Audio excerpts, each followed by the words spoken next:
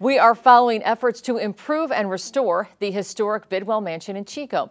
Last month, we told you about the construction closure, and now crews are doing preliminary assessments. Action News Now reporter Diego Moctezuma is live there. Diego, what can people expect to see happen first?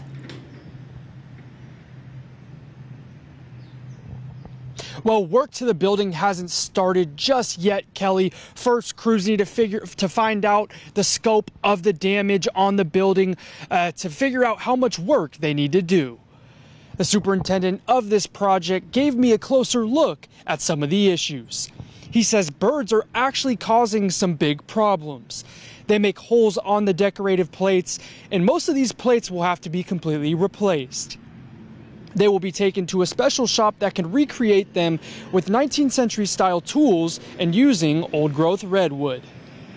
Historical trim, historical, wood gutters, corbels, Blue Ox Millworks, they use all the tools that they used in the 1800s, so they are able to recreate what's here already.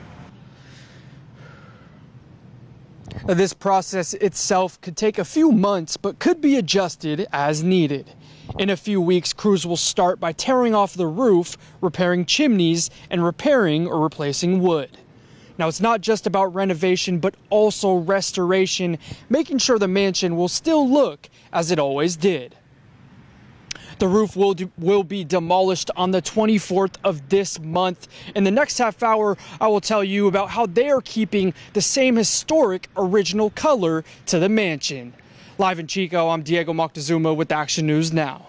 Thanks, Diego. This restoration could take 6 months to complete.